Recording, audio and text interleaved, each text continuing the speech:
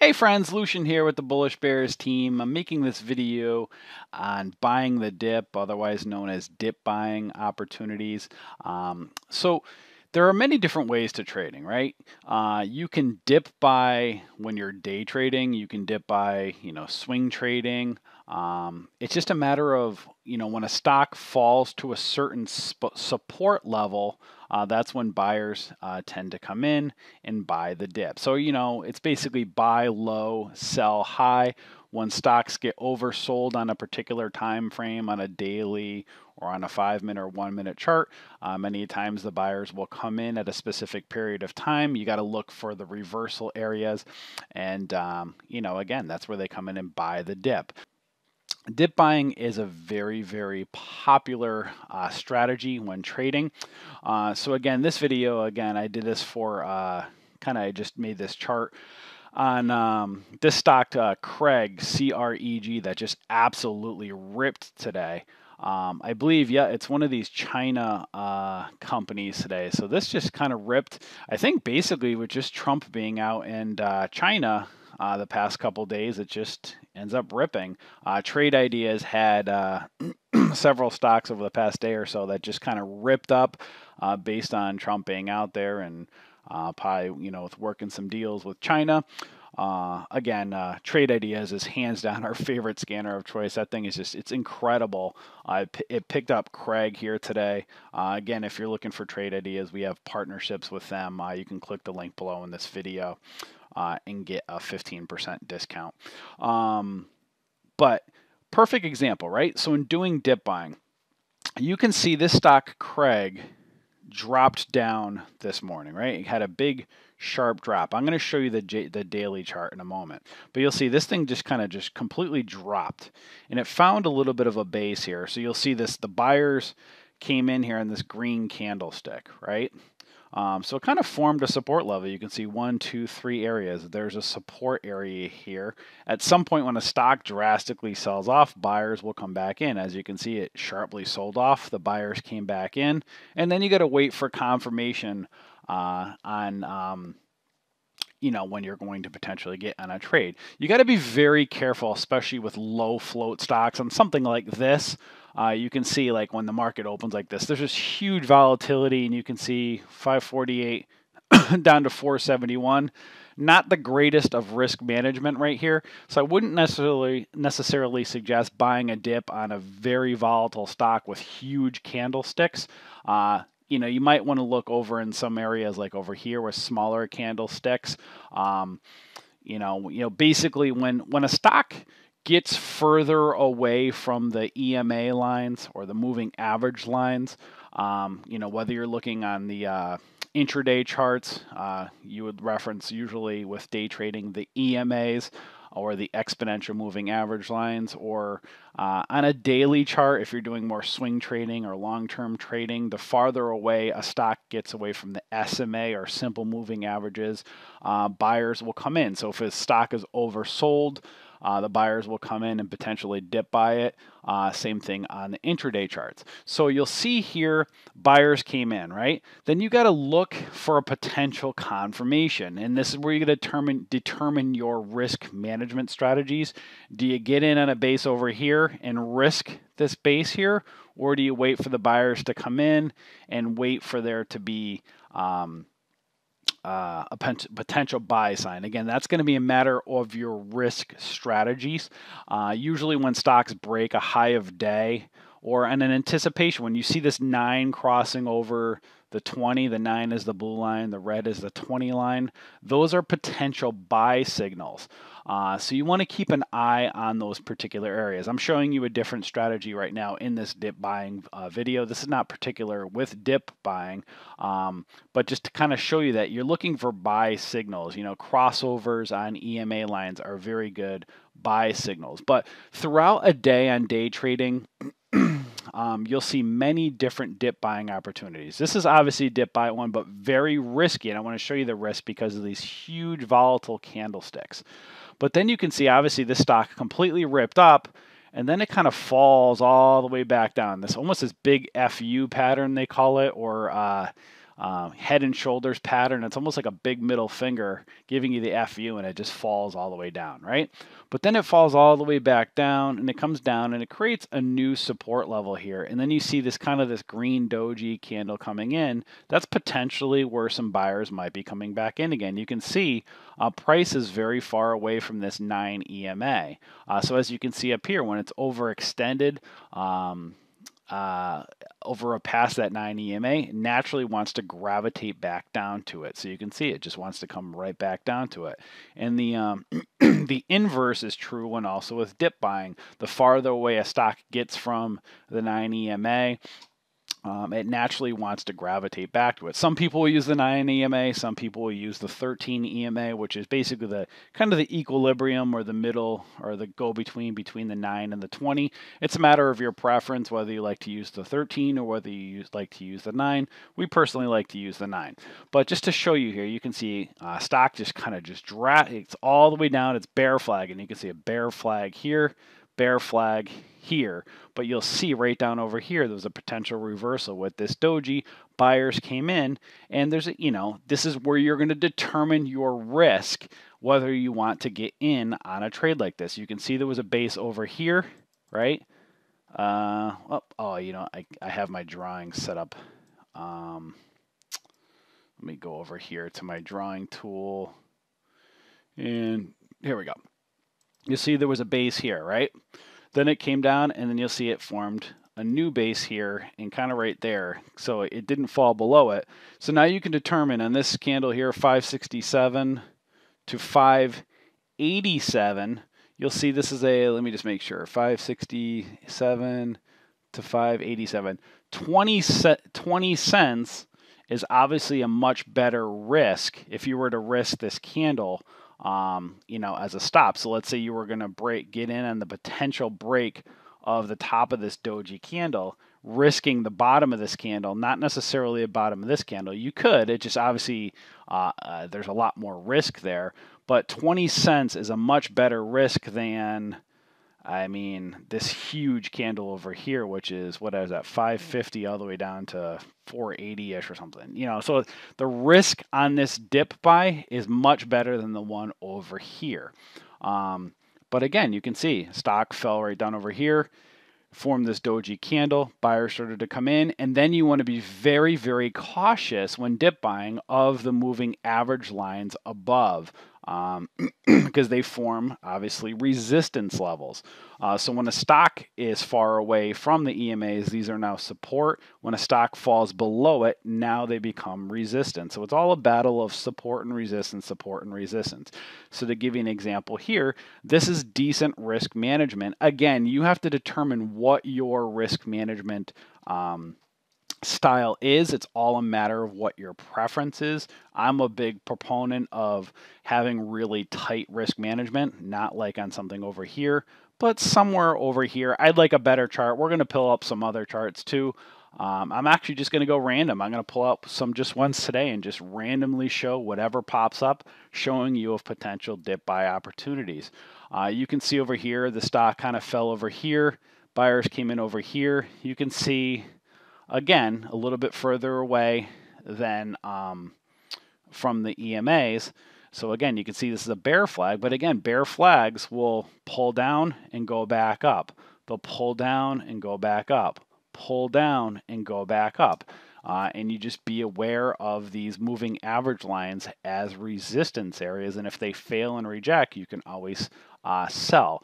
Again, it's a matter of your strategy, whether you like dip buying. Another way, the inverse of dip buying would be shorting. There are a lot of people that might not like to dip buy and they like to short. So they might come in, and when a stock gets super overextended like this, they'll short it on the way down. And it's just the inverse strategy. When a stock finds a top, this one obviously probably would have missed it because it just drastically fell so far. But it did get a pop over here where you can see it fell down, kind of popped right back up. Obviously, it's, the risk is not too bad on this. It's still almost a 40-cent risk, but a lot of people might short instead and short risking the high of day. So, when this candle popped back up and it didn't touch the high of day, they may have risked shorting it back down. So shorting is just the inverse of dip buying. It's just a matter of, your preference of trading. Dip buyers are usually kind of like, they have that mentality where they like to long more, so they like when stocks go up and trading it that way rather than the inverse. Again, all a matter of your preference. So this is some examples here of dip buying on this particular stock, Craig.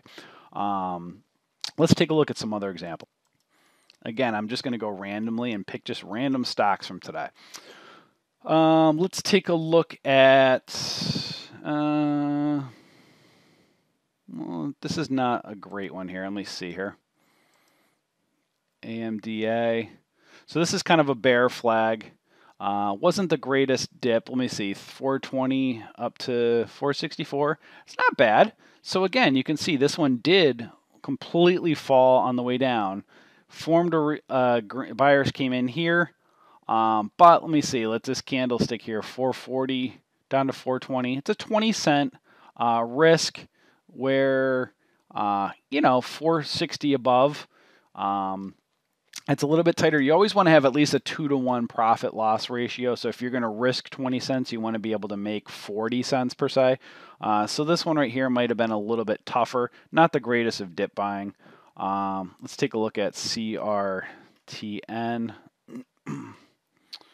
Let's go over here to the 1-minute chart, see if there was anything. Another way you can do it too is when a stock, you can basically call it almost on a bull flag, right? It's a dip buy. A stock goes all the way up, and then what it want to do? It pulls back to the moving average lines, and you can see it kind of falls down and forms a flag.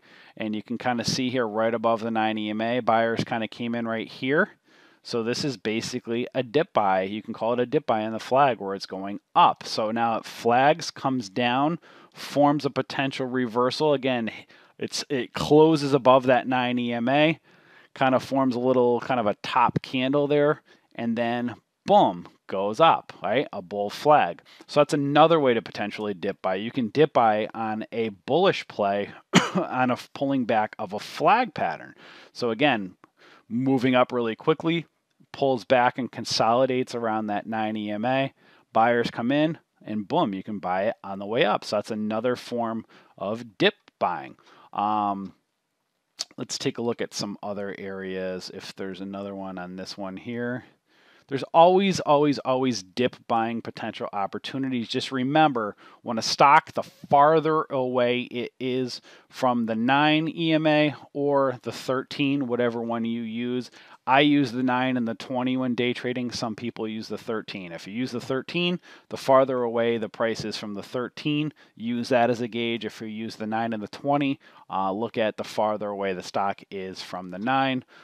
If you don't use moving average lines and you just use VWAP, that's another resource that you can use too. The farther away a stock is from VWAP. Again, all a matter of your preference. There's not necessarily a right or a wrong way to do it, but the right way to do things is always, always, always have proper risk management strategies in place, and always make sure that you have at least a 2-to-1 profit loss ratio where you're able to make, if you're risking 10 cents, make sure you can make 20. If you're risking 50 cents, make sure you can make at least $1. So let's pull up some other random ones and see what we can see here. See if there's any that really pop out at me here. So again, you can kind of see this stock just ripped and lots of pull, right? So lots of bull flags coming up, and then it came right back down here. You probably wouldn't have caught it right here because it moved up so quickly, but then the stock pulled back. It's flagging, kind of forming almost this wedge pattern right here. Came down, started to consolidate around here, and then you could have bought it right here when it broke. So it held above. It held this 9 EMA. And then you could have bought it at the break here. A little bit trickier, you got to be careful of these wicks and, 205 down to 190. Not too bad of a stop. It looks worse than it really is. But as it's consolidating here, boom, and a break up, you can dip buy on the way up again. So this is a bullish play.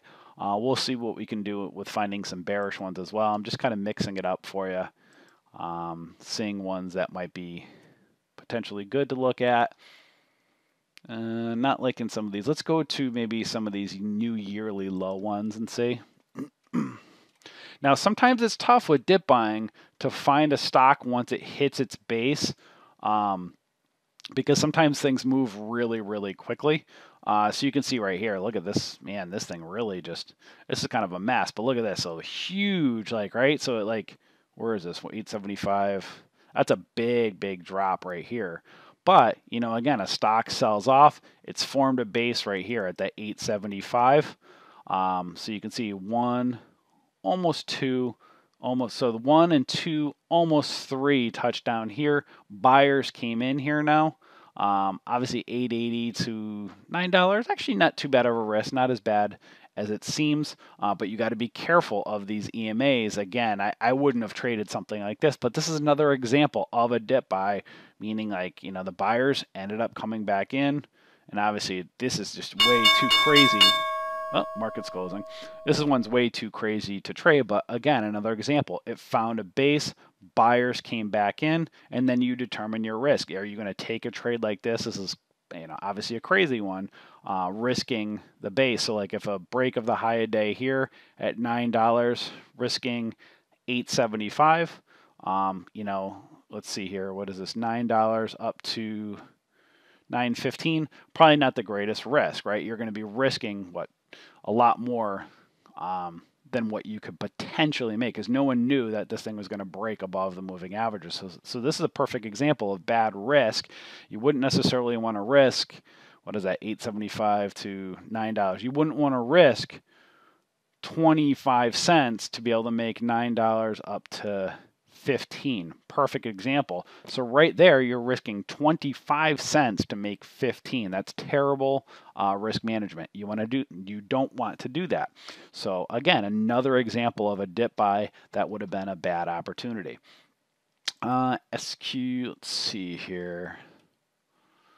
Let's pull over here.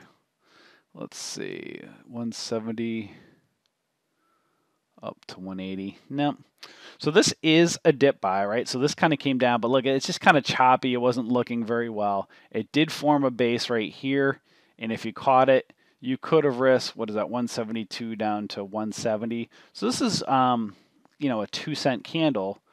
And what's the break of that candle? 172 up to 180, right? So again, if you were like a really tight scalper on, you know, on a trade, like there's some people that just really like tight scalps, right? They'll see something like this and they'll say, oh, okay, you know, the buyers kind of came in right here as a potential reversal candle. If I got in at the break of that candle, 172 up to 180, that's 8 cents, and this candle is 2 cents. So technically, you're risking 2 cents to make 8. Great risk management. I still probably wouldn't have traded this, but an example of a great scalp dip buy play of you know, good risk management, have it taken like with a really tight stop. Again, I probably wouldn't trade this trade, but just to show you another example. Meat. Let's see if this has anything good on it. Nothing's really jumping out on me there. SREV. No. CRNT, BKCC, VLRS. So let's take a look at this one over here. You can see really, you know, this is, look at this. So this is crazy. Let's see how long this, 987, 967. So this looks worse really than it is. That's only a 20-cent candle. And then obviously it kind of dropped, found a base right here.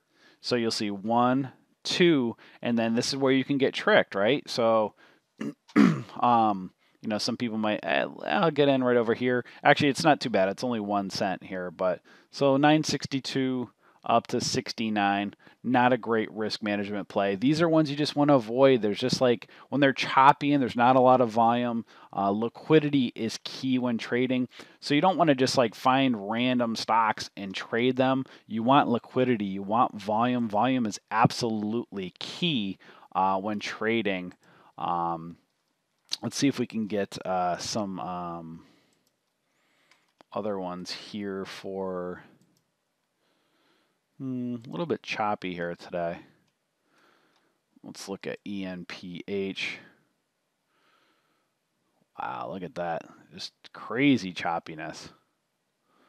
Let's take a look at some bigger ones, right? Let's pull up let's go to some daily charts. Apple. Let's pull up some bigger ones and look at ones for Apple on a daily chart and show you some dip buys when potentially swing trading on daily charts, right?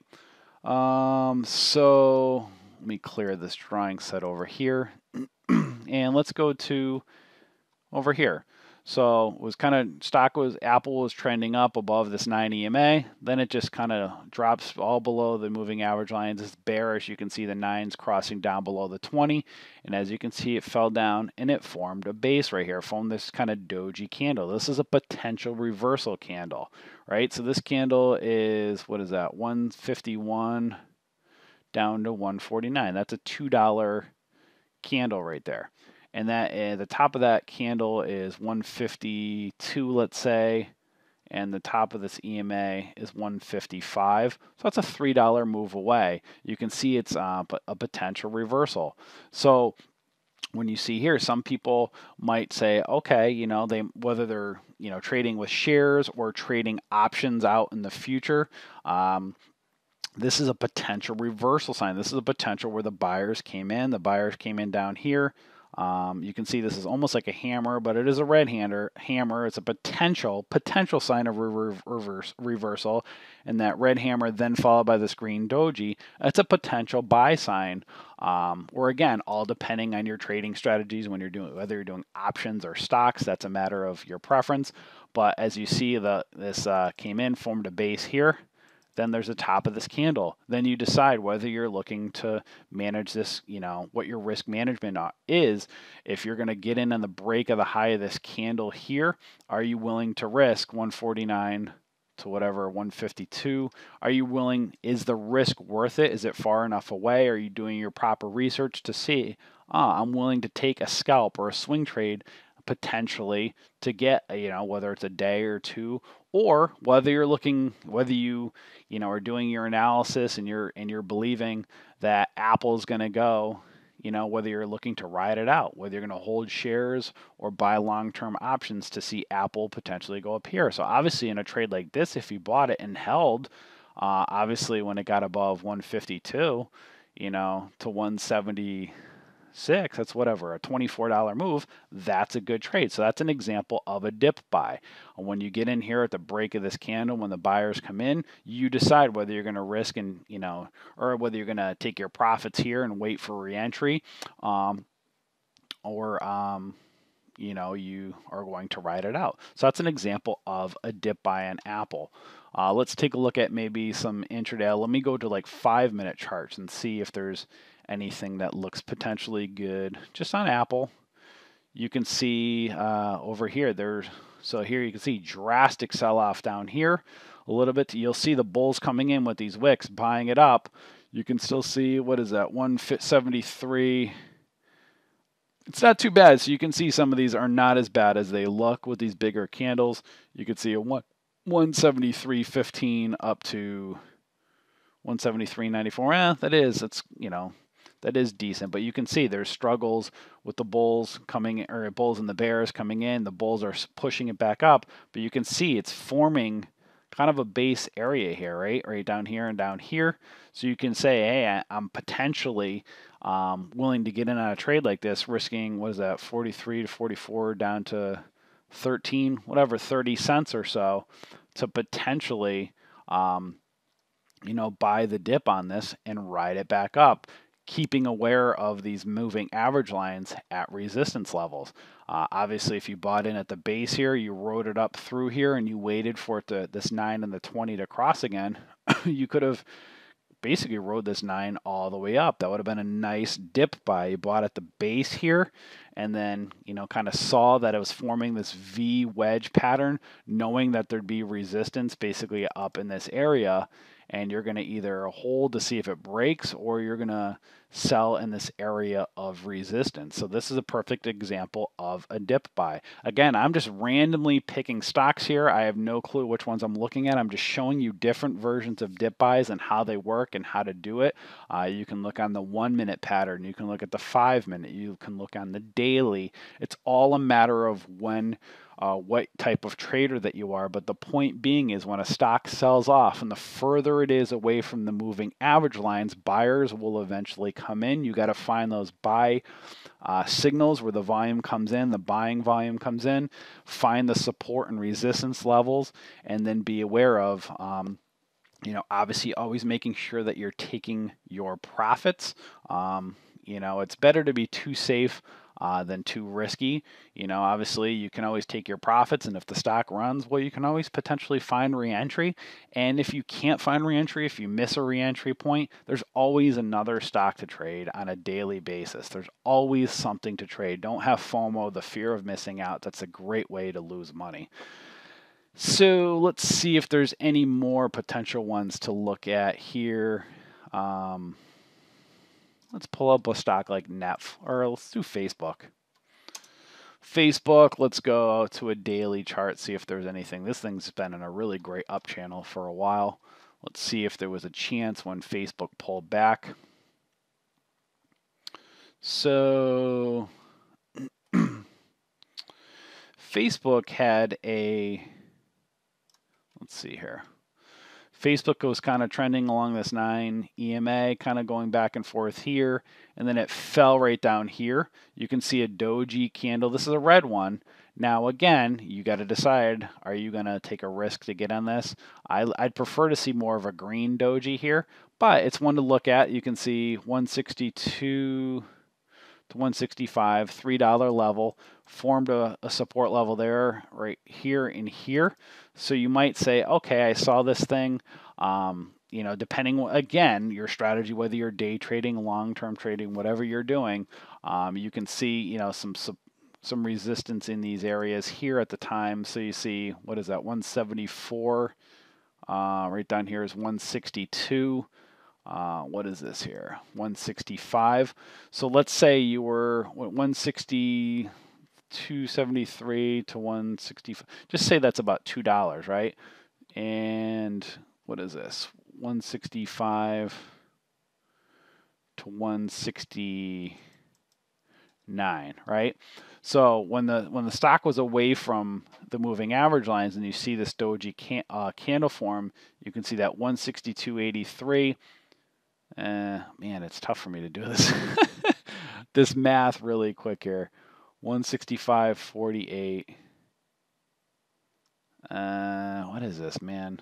Let me do this. Let me get my calculator out here. Man, calculator. Let's do this. So 165.48 minus 162.93. 62.93 equals 255. So you'd be risking, if you were to get in the break of the high of this candle, you're risking 255. Now let's see how high it is away from these EMAs. Again, that's your first line of resistance. Obviously, if you were to hold potentially for it to go back up to these resistance areas, that's a great trade. But let's take a look to the first line of defense. 169.05, 169.05 minus 165.59. 165.59 equals 346. So it's not a 2-to-1 ratio. Again, it's all a matter if you're holding long term and you see the overall long-term trend on Facebook, and you believe with doing your charting and analysis that it's going to go and break the 175 area and continue upwards, then risking $2.55 to be able to get to this area 165 up to 170, basically 175. That's $10. So you're risking, let's say, $2.50, 55 cents to be able to make $10. That is a great risk management. That's more than a 2-to-1 profit loss ratio. So that would be an example of a potential good dip buy if you're going long term, right? So again, you can see prices somewhat further away from these EMAs. Obviously, the more drastic it is, the better. Let's pull up any more on an intraday chart here, see if there's any decent, nothing really great. Nothing really great on these. Let's pull up one more. Let's do Netflix. Again, a bigger term stock. So you saw some examples of some small cap stocks. I'm pulling up some higher cap ones right here. Not seeing anything really on the 5-minute. You'll see a lot more of the volatility when day trading with some of these small cap stocks. Let's pull up some random. Yeah, I'm not like, because these are in up channels right here, because the market's been going up. Let's pull up some garbage pump and dump stocks. Dries is probably not the best one because that thing's just a garbage one. Let's pull up, let's see, INFI. That's on a daily chart. Let's go intraday on this one here. And let's see, going back over here. I thought I just saw it. So this one right here, you can see, perfect example of sometimes you'll get potential fake outs where you'll see a big red candlestick followed by a green one, but this is a tough one because of the wicks on the top. It kind of pushes it down. It's tough to manage risk on this. And then some people will get trapped on a candle like this, and then it falls right back down again and fine. So you'll see there was support here. You can think, oh, the buyers are going to come in, but no, it fell right back down.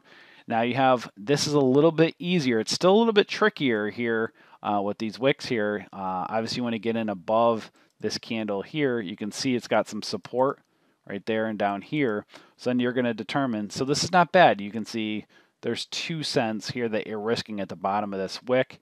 And then what is this one? 221 down to 218, 3 cents. So you got about a total of 5 cents here. And what is the top of this one? 221 up to 226. That's 5 cents away. But the high of the day, was basically 236. Then you got to look at the other areas of what was happening previously and then determine, again, buyers did come back in, and you can see the stock did rip and it went back up. So once it moved above this 9 EMA, then you got to watch. So now if you were to risk, if you were a scalper and you were risking here, 221 down to 216, that's 5 cents, right? 5 cents here. And then the high of day was 236 down to 221. So perfect example, when this stock broke right here, you can see the high of day was 236. The break of this candle was 221. So there's a 15% potential move. Obviously, being careful of this 9 EMA as resistance, you know that if the stock breaks above this 9 EMA, there's the potential for it to go up to the high of day and the potential of it to break the high of day. So there's room to run. So here you're risking 5 cents. Obviously, there's that 226 down to 221. You're risking 5 cents to potentially make 5. That's 1-to-1. Not great, but you would take a trade like this in the potential that it's going to go and have more room to run. So you're still at 1-to-1 ratio, not bad. And then it gets up. So now you're risking 5 cents to make 15. That's a 3-to-1 profit loss ratio. That's really good. That's really good risk management. That's tight risk management. A potential really good scalp. If you were to get that in at the break of this candle down here, risking high of day or looking to take profit at high of day of potentially 15 cents. Obviously if you size in, if you have 1,000 shares, that's $150. If you bought, 3,000 shares, that's what, $450. Again, it just goes up from there. But obviously, as you see, you can see it broke high of day, right? And it went all the way up to basically, let's just say you didn't get this candle here, but you sold somewhere in between here, right? So that's say, what is that, 250. So perfect example. Now it broke high of day, and you have to be careful of whole and half dollar amounts, psychological support and resistance area. So you got to be aware, obviously watching level 2 time and sales and charting your stock properly, that chances are traders might be taking some profit in that area. It's a big potential resistance area, being a half dollar amount. So again, you risked 5 cents. It broke through this wall of the 9 EMA. You watched it on the high of day. It broke through. If it failed here, it would have been really, if you saw this stock fail and it was falling down, then you'd obviously want to take some profits. But because you got in when the risk management was low, when it found a support level, you were able to risk a little bit more and ride through the risk of the break of this high of day. And then obviously you went up right here. You could have, again, green candles, it's flagging kind of here. Got a little choppy, but it was still moving up. And then even if you missed and didn't take profit and it fell right back down here, and you didn't sell at the top of this candle, but you sold down here when it hit the bottom of this red candle, this is still $2.46, right? And you got in at $2.21. That's a 25-cent move. That's a great trade. So basically, you had risked on this trade 5 cents to make 25. That ends up being a great trade. Again, I'm just picking random ones to show you how this works. I'm trying to show you several different ways to do it. Doing it on the 1 minute, the 5 minute, the daily. Again, it doesn't matter what time frame you're doing.